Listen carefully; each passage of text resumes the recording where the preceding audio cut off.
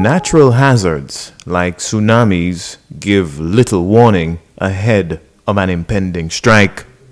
Enhancing early warning systems, as well as routinely conducting simulation drills paired with public sensitization campaigns on best practices to mitigate loss and damage in the event of a natural hazard, can improve and broaden our disaster preparedness capacity.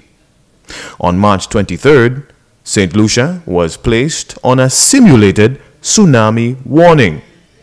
The mock tsunami strike was scheduled for 10 a.m. Alert messages were transmitted to the public via television and radio broadcast and other electronic means, including SMS text messages, emails, and social media. If this were a notice of a real tsunami, what would your reaction be? This is interesting, as 809 people, or 84.5%, said they would run to higher ground, and this is what we are looking for. This still means that public sensitization and education needs to continue, as 35 respondents, or 3.7%, indicated they would freeze. And this is what we don't want. The National Emergency Management Organization, Nemo, coordinated the annual tsunami simulation exercise, which was facilitated by Caribe Wave. The purpose of the Caribe Wave simulation exercise is to validate tsunami preparedness within the region. The annual exercise tests whether early warning systems, evacuation plans, communication systems, as well as public awareness, or it can be a combination of those that I've mentioned.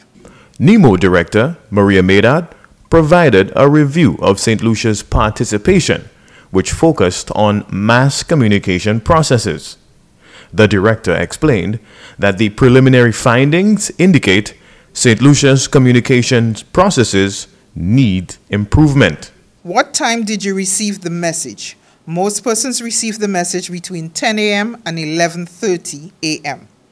This in itself needs some urgent attention, as timeliness of the receipt of the information is key to save lives and livelihoods in the event of a hazard.